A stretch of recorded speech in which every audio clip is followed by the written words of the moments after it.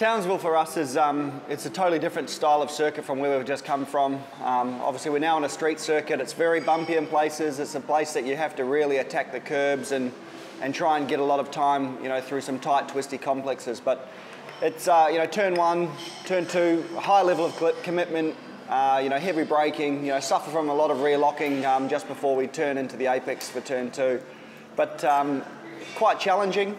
But yeah, there's a similar corner like the Grand Prix at Albert Park where, it's a fast left-hander into a right-hander and, it's good levels of commitment and, it's a real fun circuit. But, to close the lap, a very slow couple of corners, turn 10, turn 11, into turn 13. Yeah, it's really, really slow, but so important to have such good drive to finish the lap. Hey guys, so Fab's obviously had his chat. I'm going to stop eating for a minute and tell you a bit about Townsville and how I feel about heading into the event.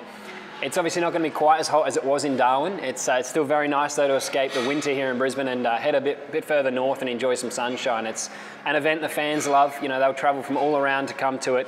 It's got a real street circuit atmosphere to it and it's great for the town. So for us as drivers, it's one we all really look forward to, not just for the weather and the atmosphere, but the race circuit as well is pretty mega.